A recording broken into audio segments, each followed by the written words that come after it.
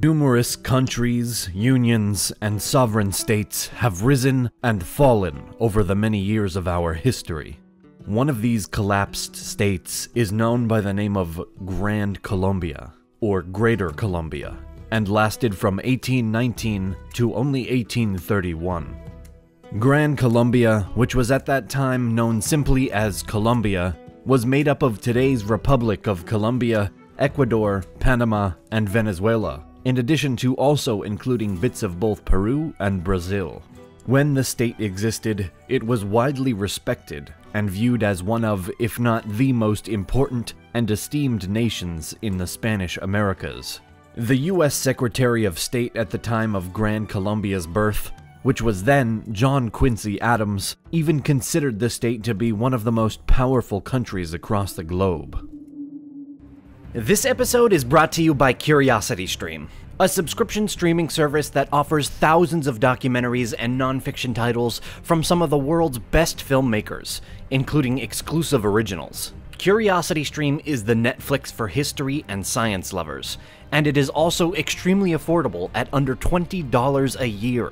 This is my personal favorite streaming service, a place where I can watch all these well-made documentaries and learn more about different topics, including what I love most, history. One of my favorite documentaries is called Deep Time History. In the second episode, you will find astonishing detail about the Age of Discovery. By watching it, you'll learn more about the most influential expeditions in the history of humankind. Because you're our subscriber, we have a special offer for you. Click on my link in the description for unlimited access to the world's top documentaries and non-fiction series, and use promo code NALEGIA, and you will save 25% off, which comes out to only $14.99 a year. So click the link below or go to curiositystream.com/NALEGIA and start learning more by watching incredible documentaries.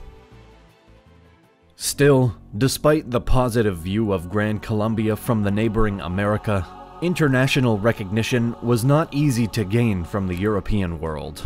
For one, there was disagreement between the leadership in Gran Colombia and some European states as to how much territory the former technically had authority over. Specifically, France, Russia, and Austria were unwilling to acknowledge the new nation's independent existence unless it, along with any other country hoping for the same recognition in the Americas, was willing to accept a monarch from a European dynasty.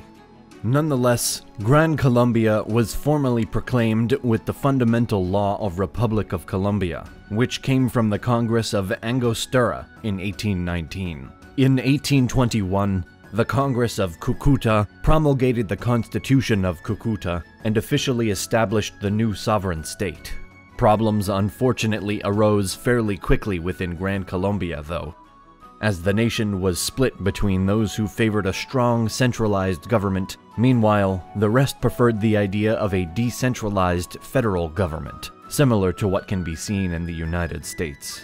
Furthermore, some of the population that was against a centralized, powerful presidency went so far as to pushing for the brand new state to split up into multiple smaller republics, putting themselves into direct opposition to those who wanted to strengthen the presidency even more, as well as another faction, which was the only one of the three to support the current constitution of Cucuta. Contemporarily, the government of Gran Colombia was governed by the very constitution that some of its citizens opposed, and Simón Bolívar had been named president, with Francisco de Paula Santander as his vice president. The president was essentially the head of the central and local executive branches, and the vice president existed in case the president were to be absent, impeached, fall ill, or die. Within the local branches of government, the country was divided into 12 departments, who were each headed by an intendant, and those departments were divided further into 36 provinces, which were subsequently overseen by a governor, whose power overlapped with the relevant intendant. Each intendant and governor were hand-picked by the central government, which itself consisted of the president, VP, a bicameral Congress, and a high court. The election of president and VP was done through indirect elections as well.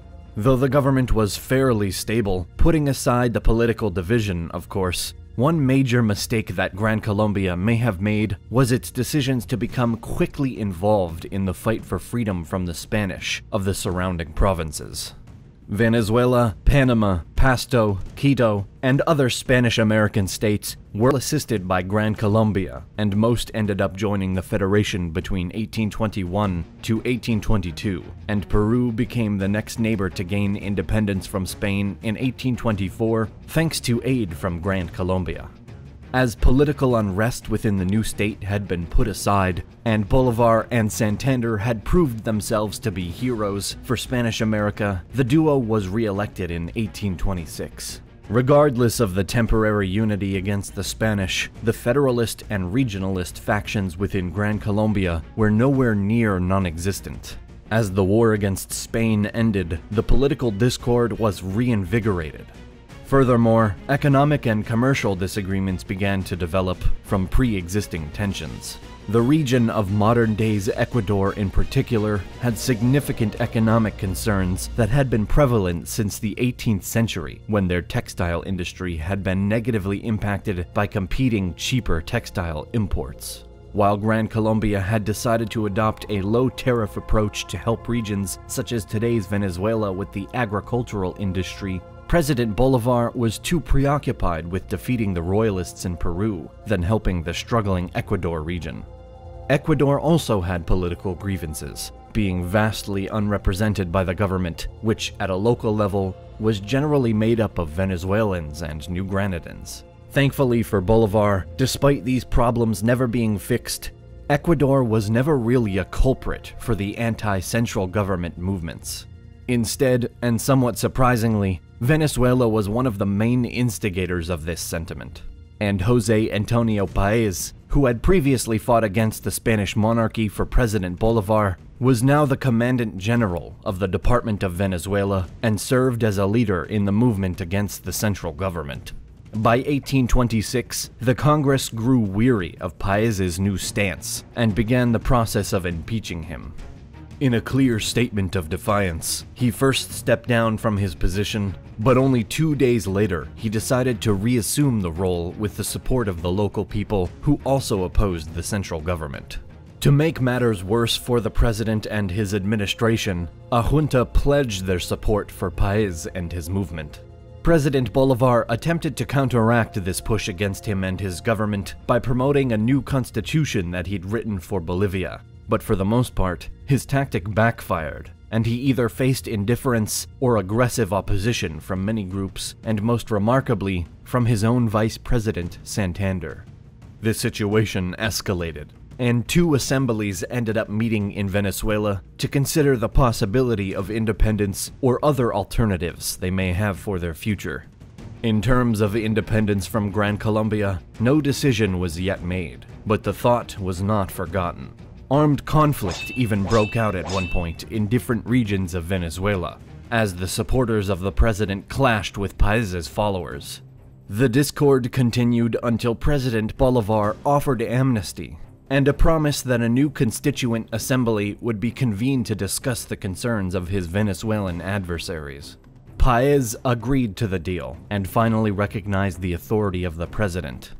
Reforms were made, but not to the satisfaction of his supporters, which would significantly harm the unity of Gran Colombia in the long run. In fact, this was around the time that the Federation truly began to crumble. Doomed from the start by political disunity and a poor governmental structure in the eyes of many, Gran Colombia started its descent into abolition around 1828. This year, a new constituent assembly known as the Convention of Ocaña began to discuss the Union's future.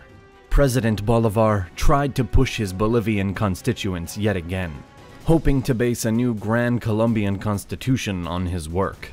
But still, he did not find many who were in agreement with this idea. A new federalist constitution was instead proposed. But those in favor of the president were in such disagreement that they not only refused to sign this constitution, but they even went as far as flatly walking out of the deliberations. This essentially ended the convention and put President Bolivar in a precarious position, in desperate need to restabilize his nation.